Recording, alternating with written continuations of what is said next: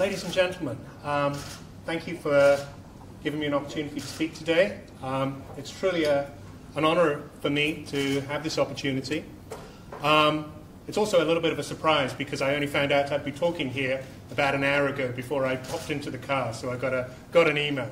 But that said, I'm a lecturer by profession, and so give me a stage and I can talk for hours. What I'd really like to talk about, though, is this very issue of creativity and the opportunity to give young people to actually create and to think about new ways of doing things. When I did my advanced degree, I focused very much on the issue of creativity. And if there's ever anything guaranteed to kill people's creativity, it's studying creativity.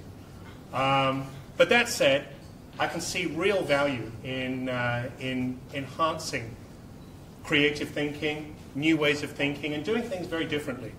And I think part of the reason for the need for us to pay special attention to this stems from the fact that the world within which we're living, the world in which we're working, is changing so rapidly. I think if there's one thing that we can guarantee about tomorrow, is that it's going to be very different to the world that we live in today. And for this reason, I think that we at universities have a responsibility to encourage new ways of thinking, unorthodox ways of thinking. This is actually kind of an unusual challenge for me, because whenever I teach and discuss issues of creativity, a lot of people seem to nod sagely and say, yeah, this is really, really important. But when we give people the opportunity to think and to work differently, we tend to find ourselves in uncharted territory. We tend to find that it's somewhat difficult to do. I find that with my classes, because so many of us have been taught to find out what the right answer is, taught to think in a certain way, that when we're given the chance to think in a different way, this can be a little bit awkward.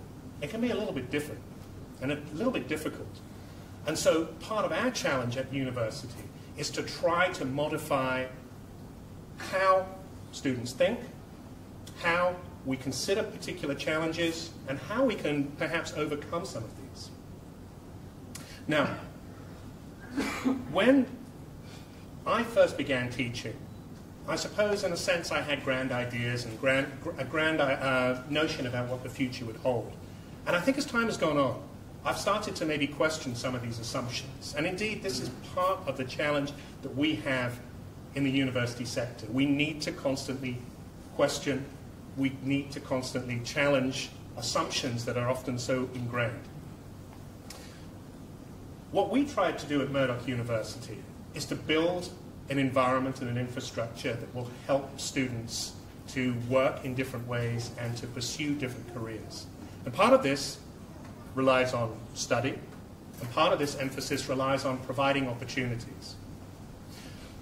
When we had the opportunity to sit down with Fen and Victor and everyone at Alpha Incubation, I've got to say we were very, very excited, because I think it provides an extra piece of the puzzle that is so very, very important for the current generation and future generations. Universities have a place, and we try to do what we can to give opportunities and encourage young entrepreneurs. But I think what Alpha Innovation is doing is absolutely exceptional, and I think provides a great foundation and a great set of opportunities for the next generation, and indeed, of course, the current generation. We're very, very delighted to have an opportunity to work with Alpha Innovation, and certainly expect fantastic things ahead. Thank you very much, Peter.